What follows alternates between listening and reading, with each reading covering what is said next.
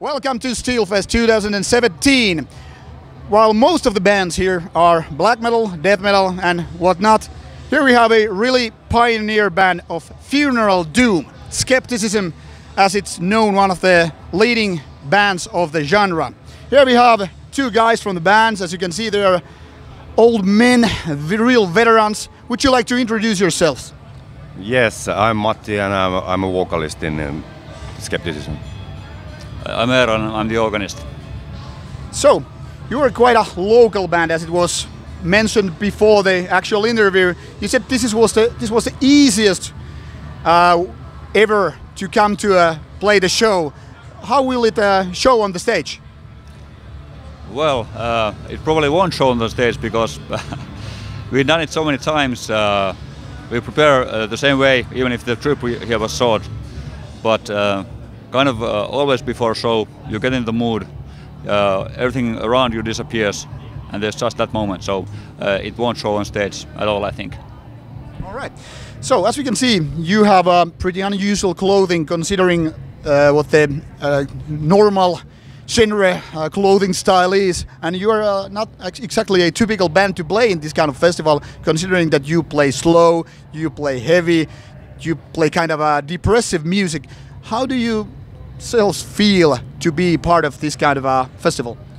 Well, I think it's a good addition for these kind of festivals to have slower bands and heavier bands instead of always like grindcore or death metal, and maybe the audience they can relax a little bit during our set and their ears can rest a little bit. I think like it's like that.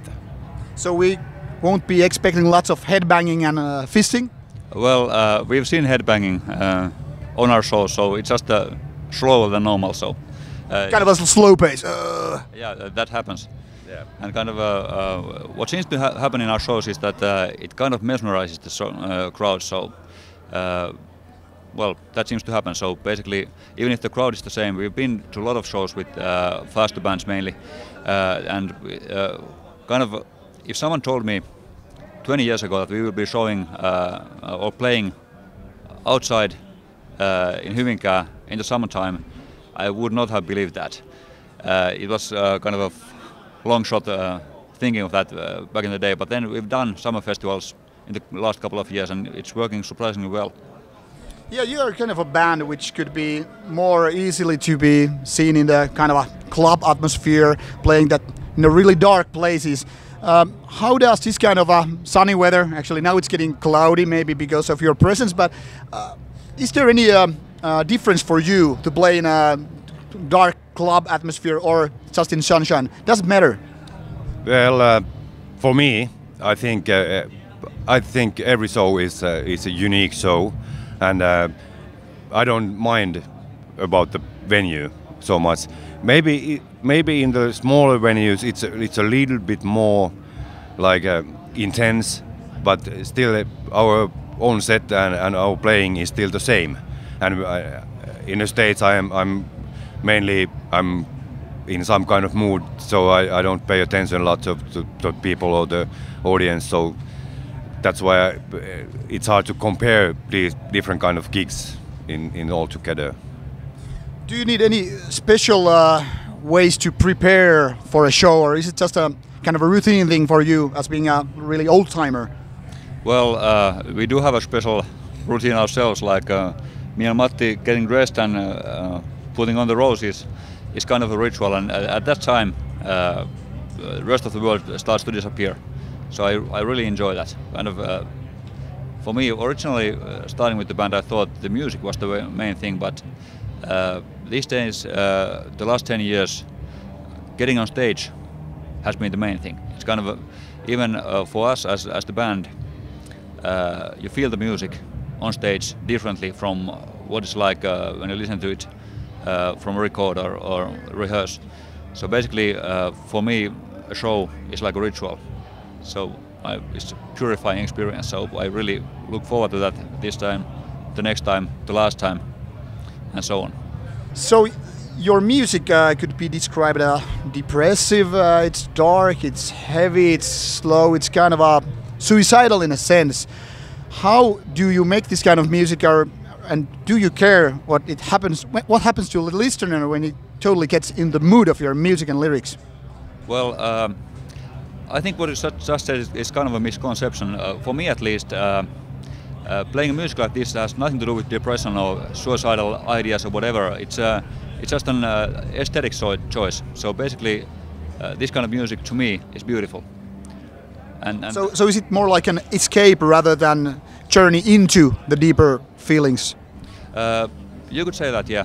It's well, kind of the moods this kind of music brings to you are not always negative. It can be that it feels heavy, it feels kind of depressive, but not in a suicidal way. Yeah. Yeah, and most of the times when you talk to the crowd afterwards, the fans, they are telling that they are getting really beautiful feelings instead of negative feelings, and sometimes, almost all the time, somebody is crying in the front of the stage. And so, what does that crying make you feel? I don't know. I mean, I think I'm almost like in the same mood with that person, so it's really close for me to start crying on the stage also. So I can relate to that, and I know they are feeling the beautiful feelings and moods in the music. So you're more a beautiful and sensitive band as opposed to dark and depressive and all that. Yes, you can say that. Yeah, I would say that we are a band whose view on beauty is dark and depressive. So it goes both hand in hand. Yes. So let's talk about a bit more about your lyrics. Where do they come from, and what is the main source of inspiration? Well, we are no different from most bands ever. Kind of typically, the most inspiring moments in your life are the worst moments in your life. The lyrics themselves try not to state anything in them, so it's basically describing emotions and things that happen to you in a kind of a non-descriptive way. So there's a lot of air in the lyrics, so if you read them, most people interpret them differently, especially differently from the way what I meant, which I think is the best thing. So I try not to say much anything or state anything in the lyrics. All right. So what we can expect from you guys in the future? Where will you be in like 5 or 10 years? Hopefully we are about the same spot as we are now, that we can do shows randomly every year and do what we love to do. So, but of course there is a pressure always for the next album and we see. Then we see in a few years we see what we are doing. So. All right. So we are kind of we are too old to dream big dreams. So basically, we've been doing this for 25 years now. So it's a lifestyle. So my hope is that we will still be doing shows when we need assistance getting on stage in 25 years or so. So basically, like Matti said, I think where we are now, playing shows, some 4 to 6 shows a year, releasing albums every 5 years, just pretty much ideal for the band. So for me the important thing is to keep the thing going, keep new songs, new shows coming up, and see. I hope we stop playing shows when the first one dies. That is a really good stopping point. But the last question. So now that people will see this video hopefully and get the idea of what kind of band Skepticism is, but there are always newcomers to the music, to your band. Where should they start from to getting know you guys? Is it going live or buying a certain album? I would say, at this point I would say you should see us live. Then you can buy the album and listen to it, and then you have the feeling, and you know, you can start to remember that what it was like in the States and stuff, and because I think our stuff is a little bit hard for newcomer just to listen with an album, because it needs a certain atmosphere. You can't put our album in a car stereo and start driving. You have to put it in a stereo. You have to listen to it, and then you can get the mood and so on. All right. So, what will be written on your tombstone when your band ceases to exist? Well, that's a good way to end it all.